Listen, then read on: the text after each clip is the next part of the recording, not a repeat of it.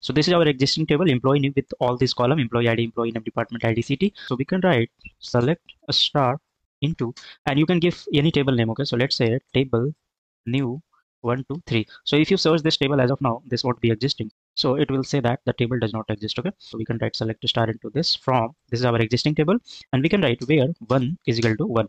So 1 is equal to 1, it is making it as true, so that it will copy the data as well as the schema. So let's execute it. When you execute this table, okay, you can see the schema as well as the data of employee new table. Okay, so the second question is how you can copy the table to the new table without data. Okay, so let's do this. Okay, so we'll be changing the table name little bit here. So maybe 1 2 3 we can remove, and we can write 4 5 6. Okay, so when I do 1 is equal to 2, which means this statement is false, so it will not copy the data, but it will only copy the table schema. Let's execute it. So here you go, 0 rows affected means no data has been copied. But now if you query this, you can see that columns are there. Okay,